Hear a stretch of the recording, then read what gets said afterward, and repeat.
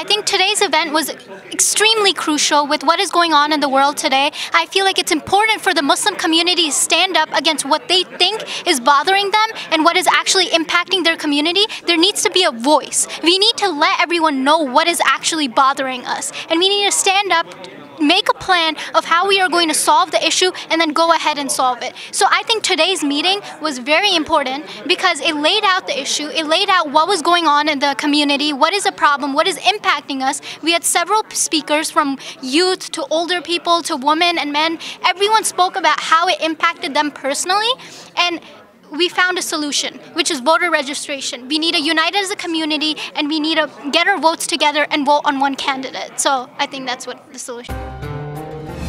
ITV, Call of Peace, Save Humanity.